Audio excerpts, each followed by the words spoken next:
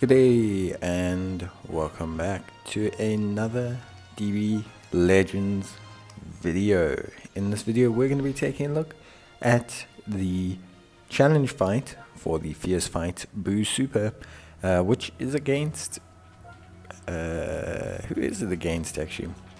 Vegito, yes, Ultimate Gohan, Vegito and Gotenks. So we're going to be taking a look at this fight. Now, in terms of team build, I've just used a whole bunch of event exclusive units just to get a very high bonus. Made sure that they were all Zenkai, well not Zenkai, sorry, 14 plus or 7 plus, or whichever way you want to call it. The equipment that I used is on screen so that you can see it. But to be honest with you, this Fierce Fight was not the hardest one, at least it didn't feel like the hardest one. The fact that they give you 2 units kind of feels like it makes it substantially easier, because when they give you 2 units like this, it allows you to kind of shuffle the pack and keep your vanishing gauge up and things like that. Not to mention Buu can combo pretty nicely, which tends to help as well. You know, him being able to combo into his green card so well does tend to kind of help, and it really kind of prevents, like, you know, any major stumbling blocks or anything. But yeah, to be honest with you, just kind of wasn't as hard as I found it to be. It was realistically just a pretty straightforward and pretty simple fight.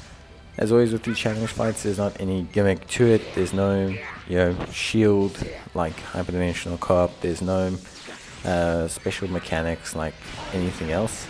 You just simply have to, kind of do the fight. Now, obviously, the bonuses and the characters and all that do help. One thing I can suggest is, if you're ever out of vanishing gauge, shuffle on to the next unit. If they're the green units, use their abilities to augment Buu. Otherwise, just stall with them. If the enemy's not attacking you, take it chilled. Save your vanishing gauges to dodge their moves, to break other combos, and yeah, just in general, really just combo into your moves, so that you don't have to, or you don't give them the chance of kind of breaking free. That's what I would say is possibly the best course of action.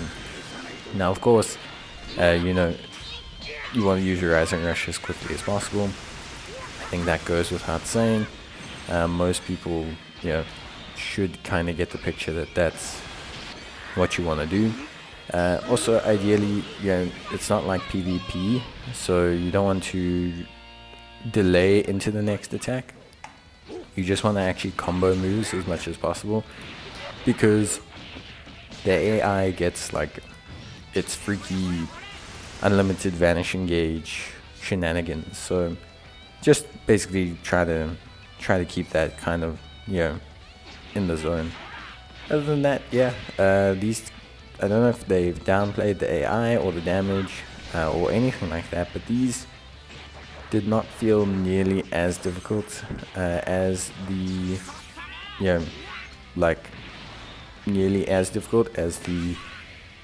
current or other Fierce Fight Challenge battles. So yeah, was relatively straightforward. But that's pretty much going to be it from me.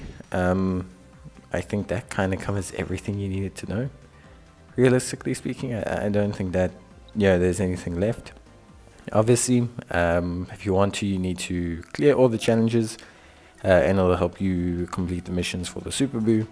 But otherwise, you're just doing it for the Z power that you get from the mission rewards for the stage. But that's it from me. See you guys next time. Bye.